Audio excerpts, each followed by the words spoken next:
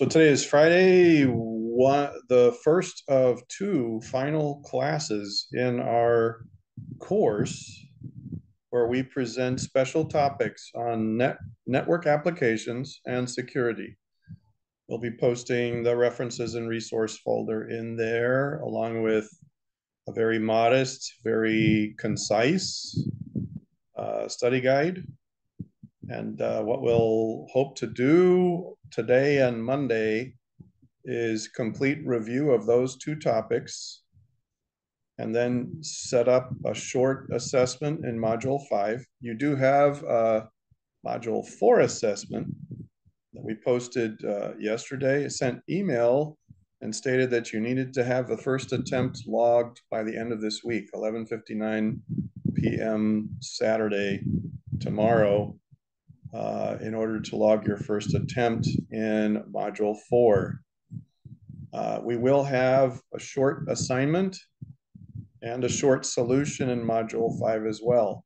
But these will be mini assignments, or you can think of Module 5 as a mini module, okay? It won't show on your screen yet, but it'll be quick and easy things to do, and you'll be able to practice some things based on what we show you and share with you in class. So without further ado, well, let me ask first, are there any questions or comments or concerns about what we've just shared regarding the 4.3 assessment when it's due, what we're doing today and Monday? Any questions?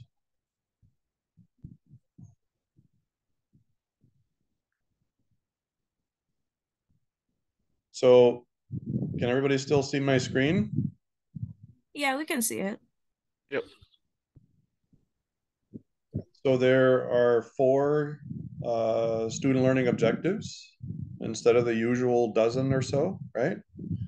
So instead of seeing a baker's dozen, 12 or 13 of those, you've got four here. And the first three have to do with apps.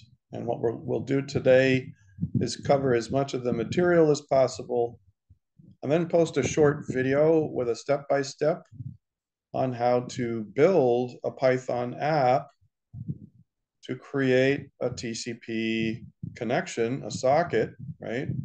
To establish connectivity between your system and a mock-up of a server. So we'll have a server that's sitting in the background waiting to connect to your system.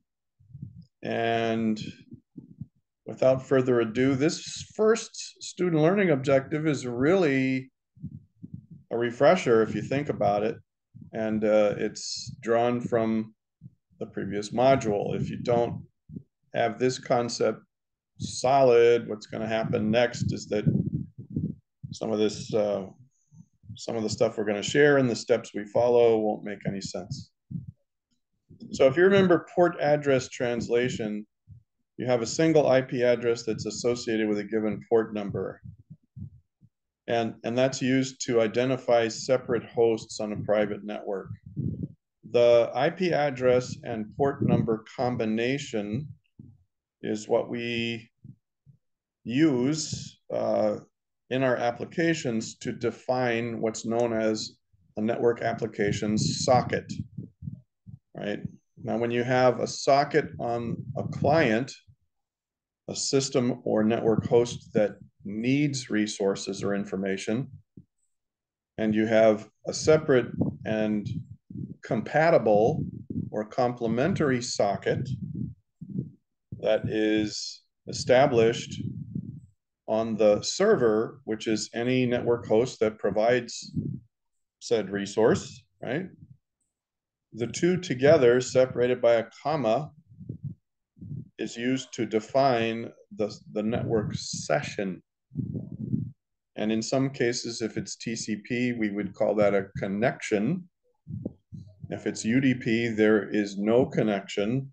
It's still a network session. There's still data being transferred and exchanges back and forth, but it's not a solid connection like a TCP connection, right?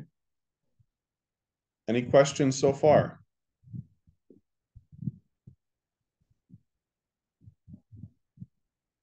So a server is any network host that is listening for resource requests. So on the server side, a socket is established and that port is opened where it listens for a client to request a service. Let's check just a moment here. Good morning, Byton. How are you? I'm all right. That's good. Your timing is good. We were just finishing up our refresher about sockets and client server stuff, right? Now, one of the things that you need to understand is that depending on the operating system that you're creating network applications for, the operating system provides resources in the form of an application programming interface or an API. Put another way, operating systems provide a series of or a collection of libraries. You probably already know this because of some of the programming classes you've already had, but there are a series of libraries and established modules and components in those libraries that allow you to work with and reuse those objects, right? In Windows, the TCP/IP implementations and the API are commonly referred to as WinSock, okay? WinSock. And that's just something to understand. Whenever you see the reference to WinSock, you have a Windows operating system in the mix, and you're using the Windows API, and that's significant. If you're working open source with Linux, they also have APIs, but depending on the flavor of Linux and where you are and what you're doing, those labels change. The important thing to understand is that there is this one protocol, and it's sort of like the big bullseye for hackers. So when you're talking about network exposures, remote procedure calls, and this is something I'm likely going to edit the Module 5 study guide for. So when systems are interacting on a network, there are often remote procedure calls in the mix.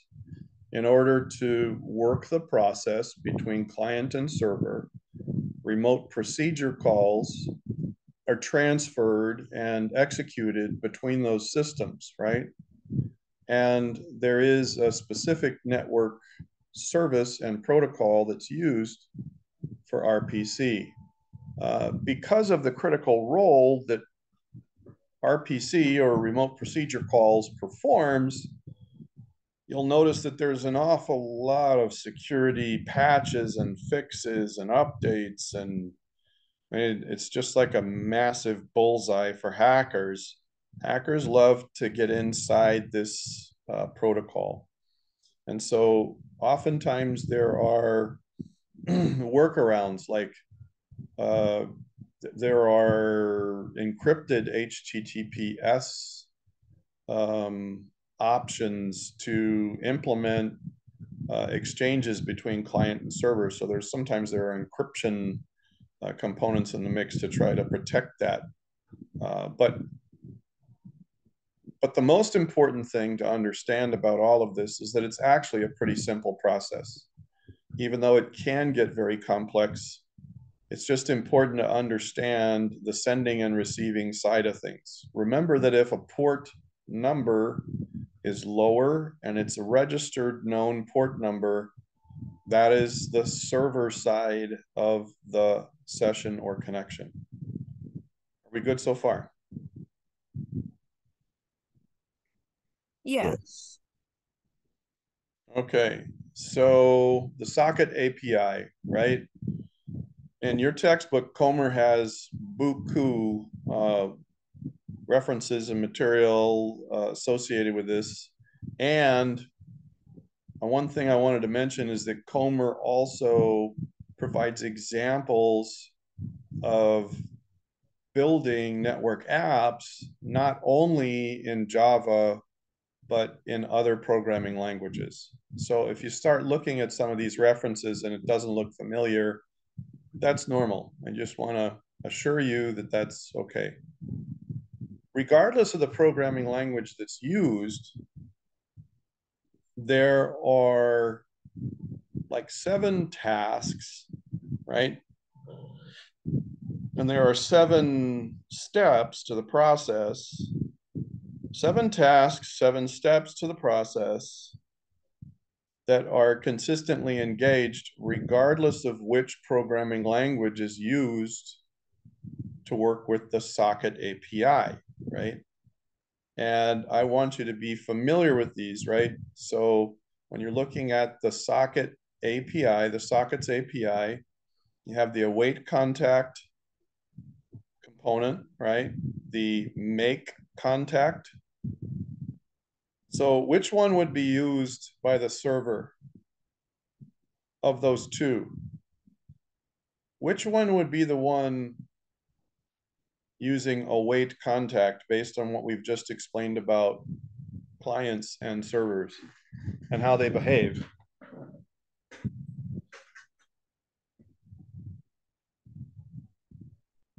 All right, let's rephrase the question. Which of the 2 is listening for a request, the client or the server?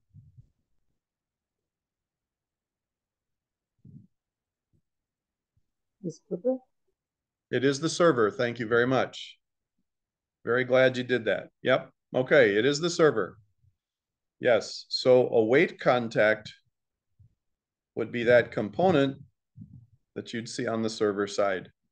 Now, if the clients are requesting resources, right, then it just stands to reason that they would be the one making the contact with the server that's awaiting the contact. Does this make sense?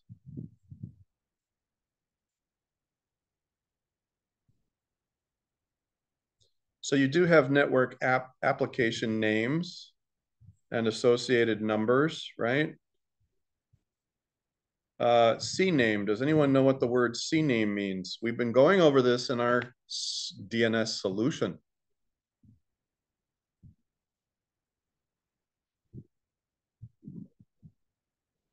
The letter C stands for what in DNS? If I create a CNAME record, what does the C stand for in DNS? Come on, too many of you have already completed the solution. We walked through Client. it. So say again. Client? It is not client. Not client. But client is a C word, yeah, and that's a fair guess. Cache.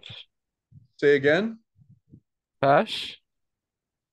Did you say hash?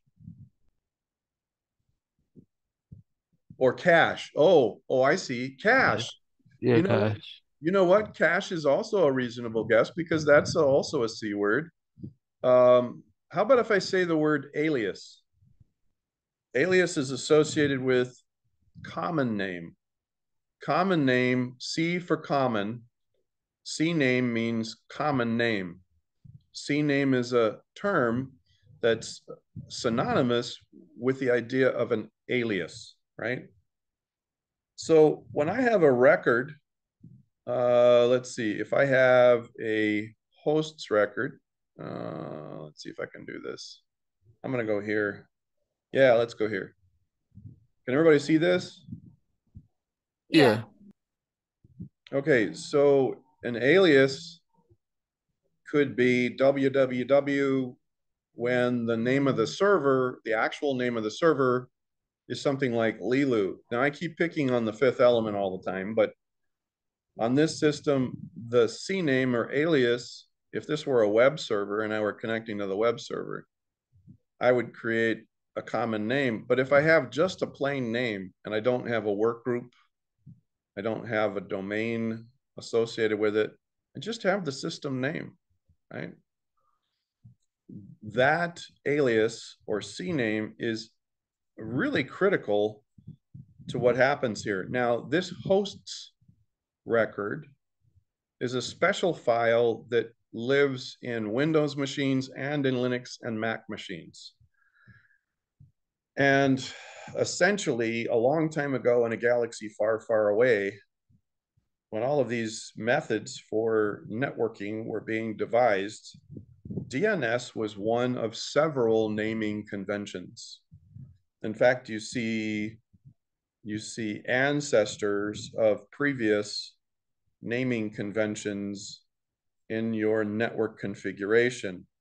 So if you go into your, well, let's do this quickly here. Let's go into our network and sharing center, and we go into our adapter, and we go into our properties, and then we go into TCP/IP properties, and we go into advanced settings.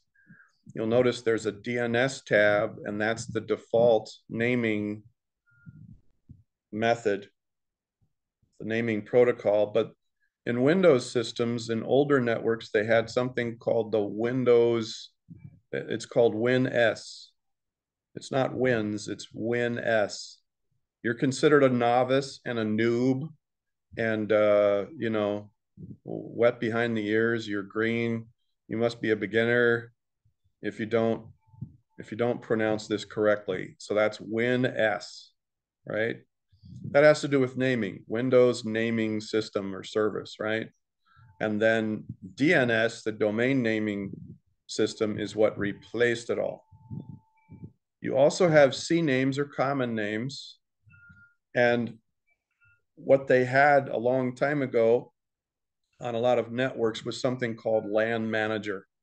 So you have these simple system names, and that's back in the day when they were using backslashes. We did cover UNCs in our last class, right? We covered sharing a network resource, yes? Something like that? Yeah, I believe so. Yeah. Backslash, right, all that. Okay, so let's get back to our study guide. So a lot of times when people, and I'm just saying this over and over and over and over and over again, you are the heirs to the computer kingdom. If you're computer science or computer engineering, you belong to the original legacy that started everything 50 years ago. And you learn so much about programming and software development, and in computer science, that's your forte. In the computer engineering side, you learn about the hardware and the computer architecture. And why am I telling you this? So computer engineers and computer scientists are all about the code and they're all about the hardware. But there are these other class, there's another class of professionals called IT, or information technology professionals. Have you heard of this, information technology? Yes. Yep. Okay, and they basically, their forte or their wheelhouse is infrastructure, which is a mix of both software and hardware, right? The networks, the data centers, the servers, the switches, the routers, the wireless, all that kind of stuff, right? So here's the thing I'm getting at.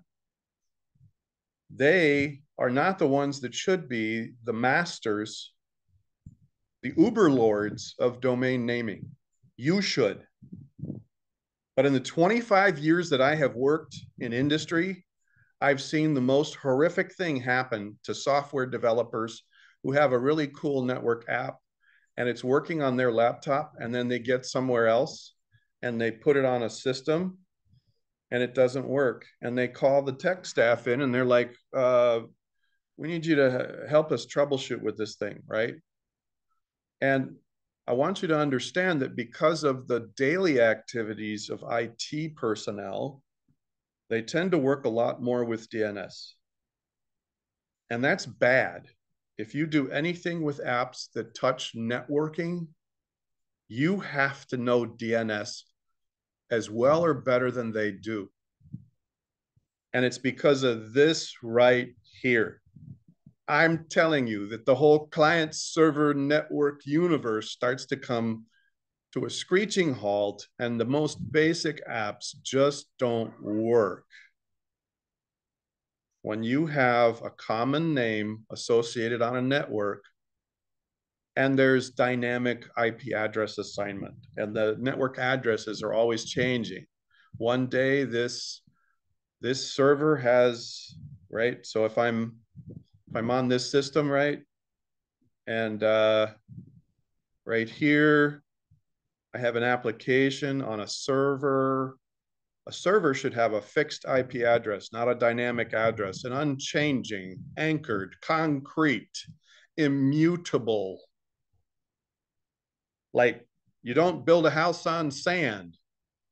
I'm trying to preach here. I'm trying to give you an analogy here that sticks. If you've been to church, if you've been around and that kind of thing, right? Sunday school, vacation Bible school, you learned about the house that's built on sand. You never build a house on sand, right? It's got to be on rock. Yeah, rock. So one of the things we want you to understand is that if you have a network address setup that's prone to change, you're going to have a lot of challenges when it comes to getting simple things to work.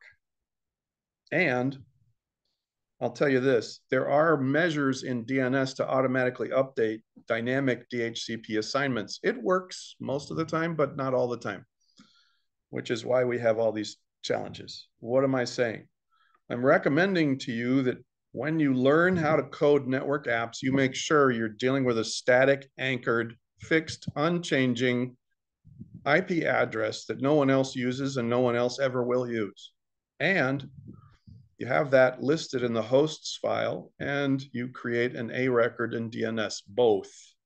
Yeah, both. All right, any questions about that?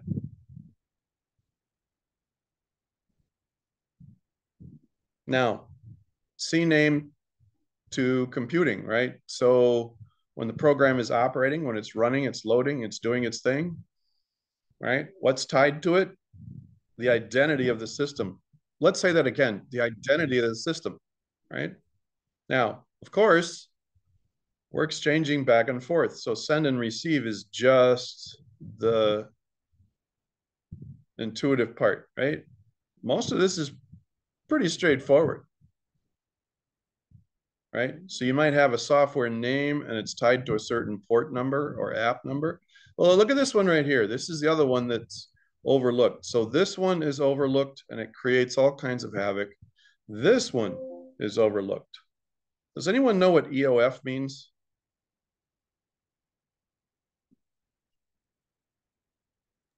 End of file, maybe? End of file is correct. Give the man a cigar. Thank you.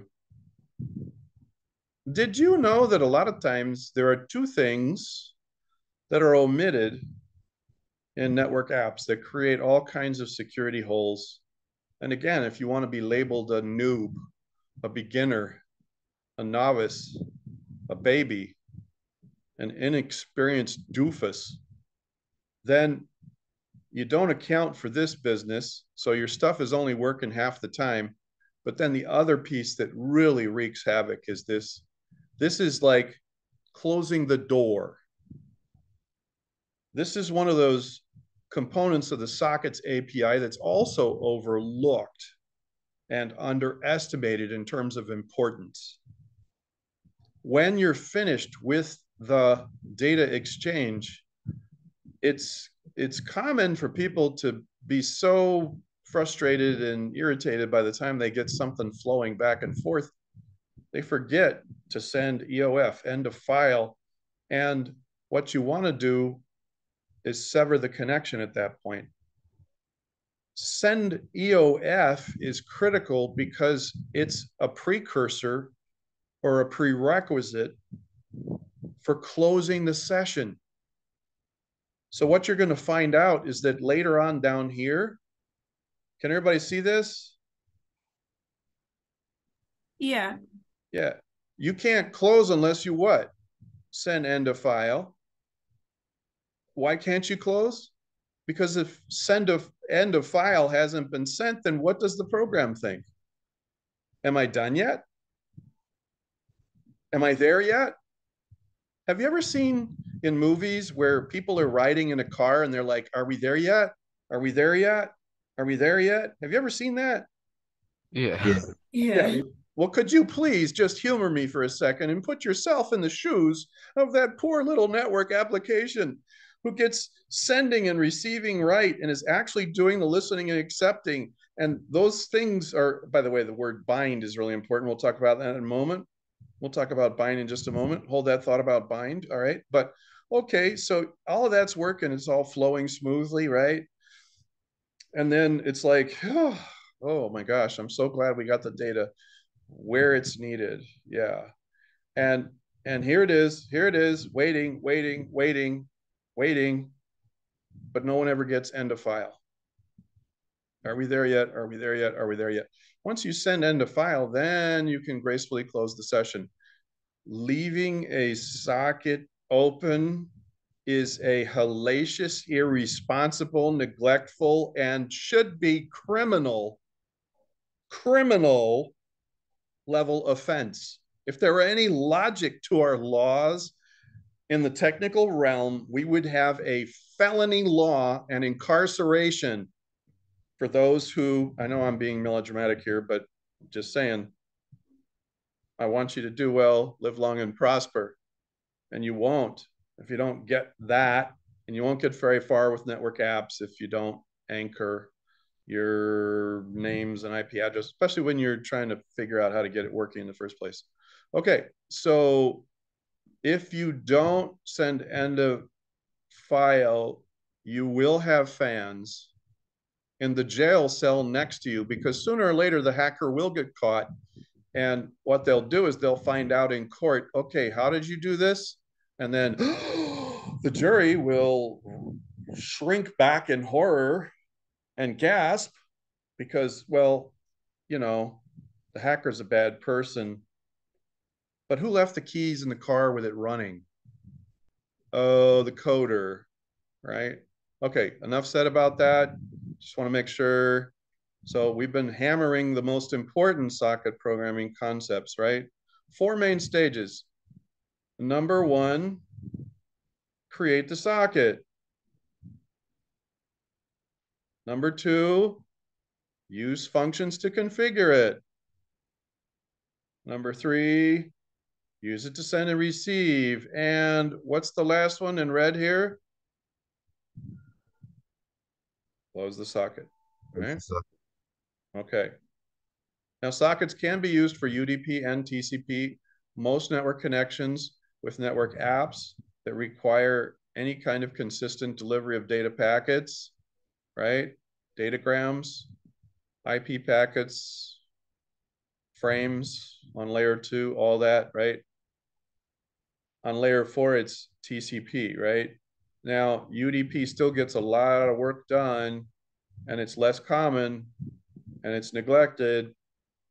There are still sessions, and the session still has to be closed. And I would guess that a lot of people are leaving those connections, the sockets open, and the sessions in play for UDP because it's just not done as much. All right. Each language has its own way of working, but basically, if you understand, this is what you're looking for in each case. 4 steps.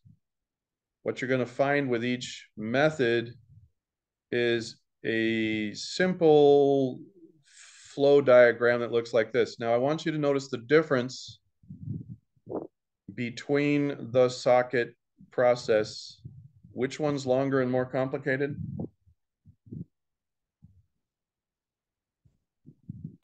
The server side. The server side. And that's because the server side has to create the socket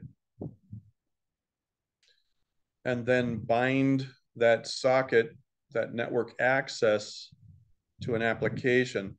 Now, there is a kind of a related topic that I wanted to share with you real quick. This is a quick side trip here into control panel, So if we go into network and sharing, then we go into adapter settings, we go into this, and where is it?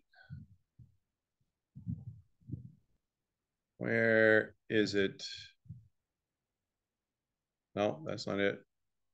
Properties. No, bindings. It could be that we're not viewing things like we used to. So essentially, they're okay, in here,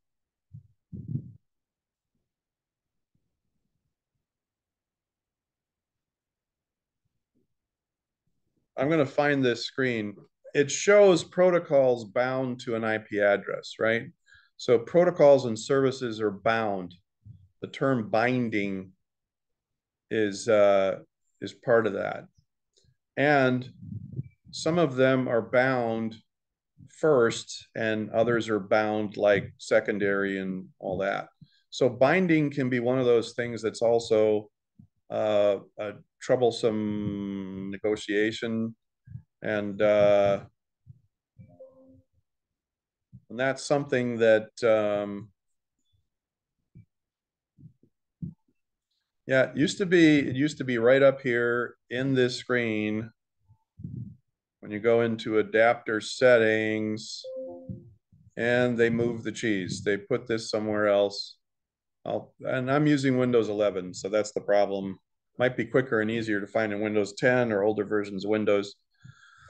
But I just wanted to speak about the term binding there, right? So what you're doing is identifying the IP address and port, and then that's bound to a specific service and protocol, right? Based on the registration, and then we're listening.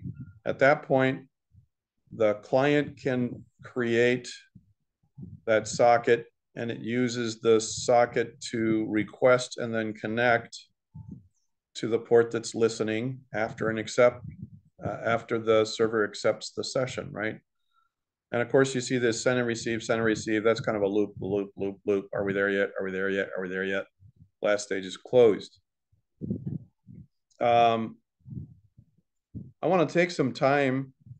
Well, first of all, let me ask, are there any questions about the basic steps, this diagram related to this, the 4 stages, right?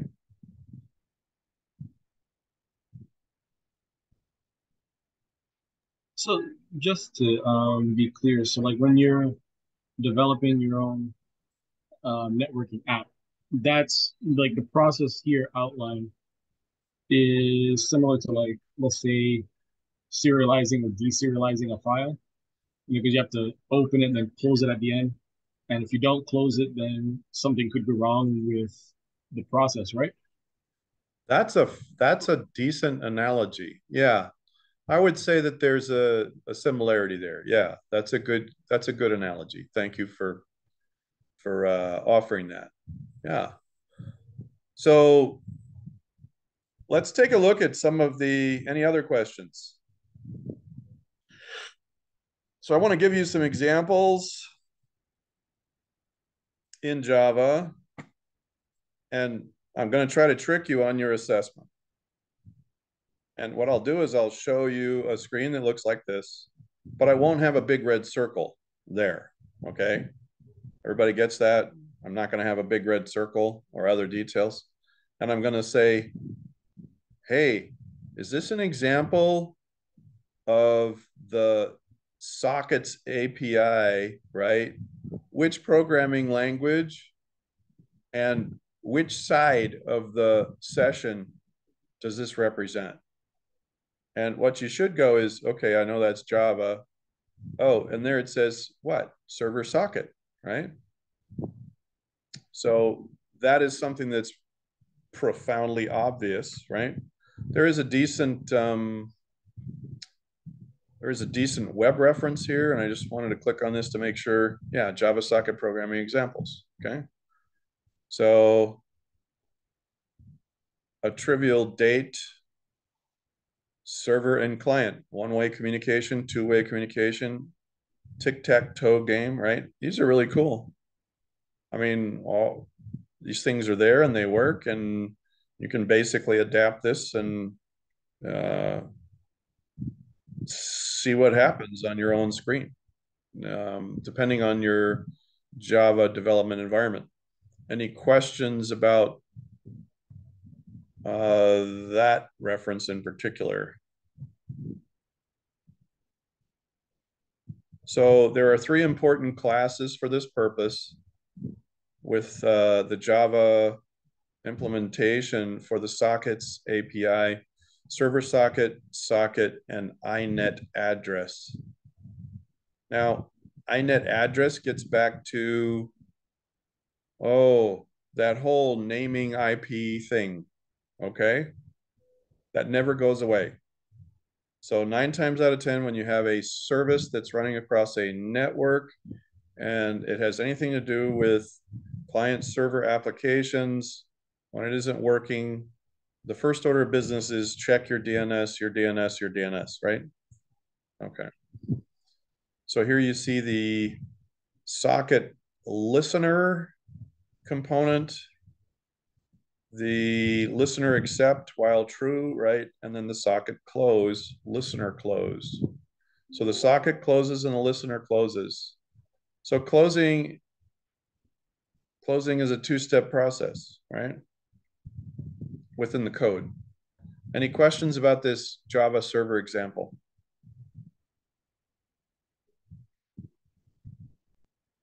Okay, client side.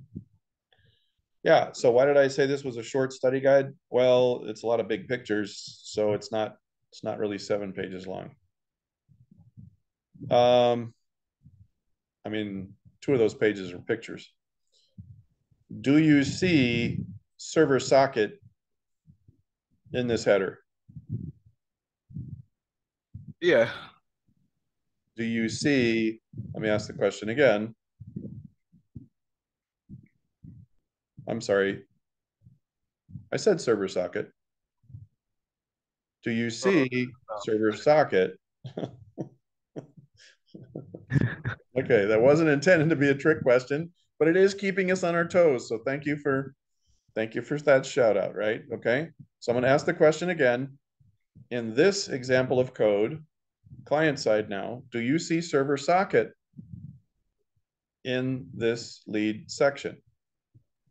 No. No, you don't. Okay. So that would be another clue that, okay, we're dealing with the client side, right? You still got to have a socket in order to work the connection or the session. So socket is used for both, right? The socket component is used for both. The inet address is used for both, right? Enter the IP address of a machine that is such and such, right? So why doesn't there have in the Java API, why isn't there a client socket, dot client socket? Why is it only socket for clients? Let me see if I understand your question. You're asking about why is there always sockets? No, so there's the server socket, and clearly that's for a server. But why is for on the client side, why isn't there one exclusively named, in the Java API client socket? All right. So you remember the whole sending and receiving thing? I'm going to spitball an answer. So I'm pretty sure we're fishing in the right hole here. You remember that a server is listening, right? Yeah, right. Yep. So it's in receiving mode. Yeah. But then the socket, right? The socket does both. It sends and receives. So I guess the one socket is really dual purpose, either client or server side, but the server socket is different because the server role is, you know, it's waiting to establish a connection. Now I'm trying to think of a quick way to explain this. Oh, I think I get what you're saying because like you told us, I don't know, like two classes ago. Again, like like a phone, like you explained to us that a phone could also act as a server, right? Like if you wanted to use the data on your phone to broadcast use as like Wi-Fi. Is that Yes. like kind of like the reason? So like the phone itself, that's why the socket itself listens and what is it? What does it do? Listens and So the common component, yeah, I think what you're hinting at here is is in the right ballpark. Your sockets are sending and receiving, but on the server side, you have this additional functionality where it has to do with establishing the session or connection, and it's in listening mode. So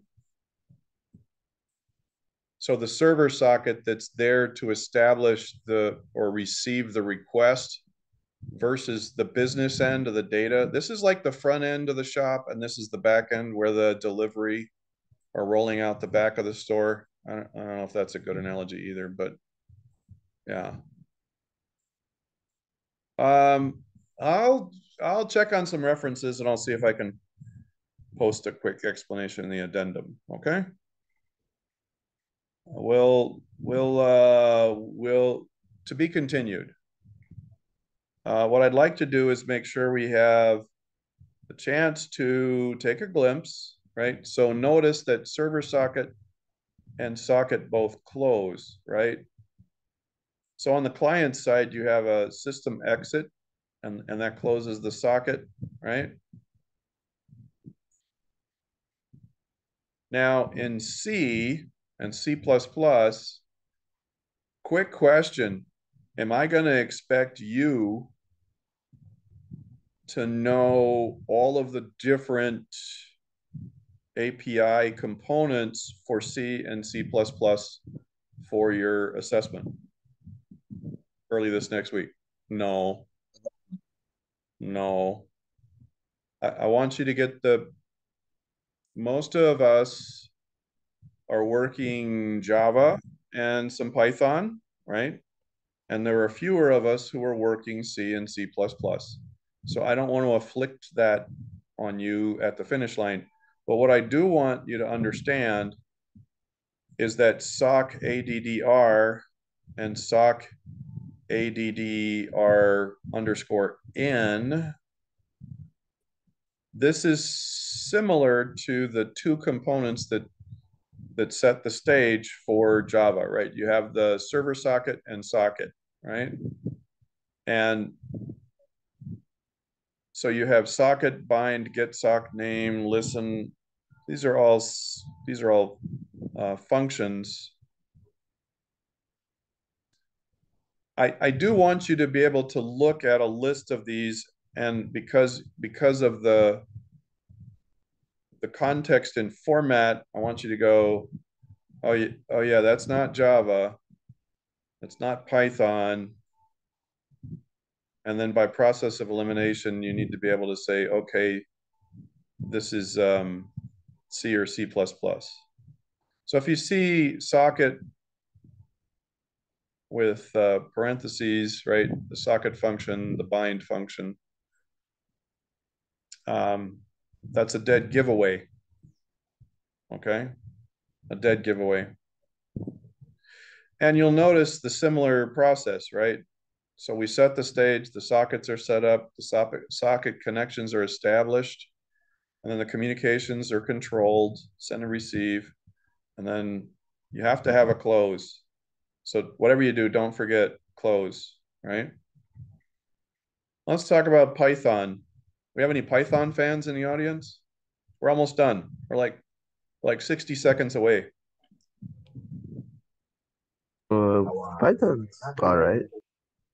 Yeah, if you've ever noodled around with VirtualBox and you've downloaded a really cool hacking suite, it's open source. There's a distribution out there. It's used for cybersecurity, but it's also used by hackers.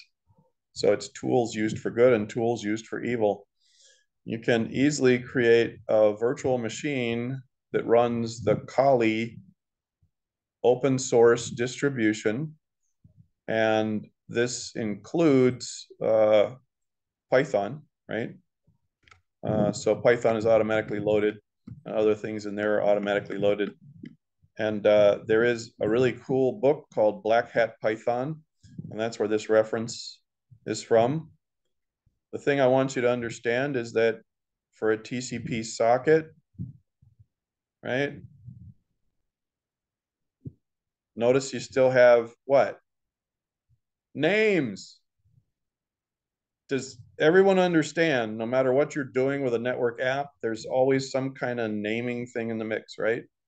And that has to translate to an IP address. So there you go with the CNAME DNS. Oh, I have a name, I'm turning it into an IP address, and then I add the port. And between the IP address and the port, now I have the ingredients that I need for what? A socket, right? So now I can create the socket and then connect the socket and then send and receive stuff. And then I'm done, right? So this is a little easier to follow. So you first create the socket, blah, blah, blah. Then you connect the client to the server, send it some data. The last step is to receive the data back, print it out.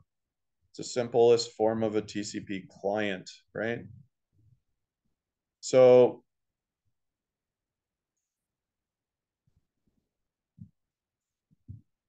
what did this hacking author forget to do in this example? Close? Uh-huh. Did you close it? Yeah. I don't know that he closed it.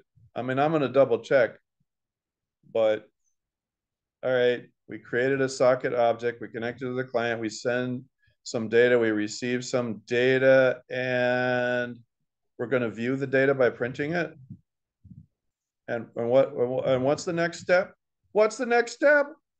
No, I know he didn't. I know he didn't do that. Okay, so one thing I'm going to do is have you do something in Python. I'll try to find an example in Java if you'd prefer to do something in Java. Quick question for those of you that are still in the session before we finish. Are all of you familiar with Python, noodled with Python? It's pretty straightforward stuff. I did some in the summer, but Okay. I mostly do Java. You mostly do Java. So Yeah. would all of you prefer a Java, like a quick activity in Java or Python? Java. Java. Java. Okay. All right. Would anyone be offended if I offered both and said, oh, the Python one takes 2 minutes, the Java one a little longer? Yeah, you could do that. And as long as you created the connection either way to log your credit, would anyone care if you used one versus the other? No. Okay. All right. So for a UDP socket in Python, right? Oh, it's even simpler, right? Socket, create it, send, receive. That's it. It's even simpler because we're not doing a TCP connection. It's connectionless. It's even quicker, right? Very fast. So, and of course, the author of this textbook says, again, we're not looking to be superior network programmers. We want to be quick, easy, and reliable enough to handle, right? Okay, well, yeah, it's quick. Yeah, it's easy. Yeah, it's reliable. But the irony here is you have a black hat hacking textbook title, and you're like, okay, you wouldn't want to help people create an open door on their system. So do you remember that we used netstat-a? This is the last part. We're right here. We're right at the door. We're ready to walk out the door. 10 seconds. Earlier this season, I asked you to run a command called netstat-a to generate some output, and it showed you IP addresses and ports. Does everybody remember that? Yeah. Yeah. Come on. If you've ever wondered, okay, what dirty, nasty, rotten scoundrel left the back door open and my port is open, that's one way you find it. Everybody, and that's the segue into our network security part, which we're going to cover on Monday. Before we close, does anyone have any questions or comments or concerns about the material presented?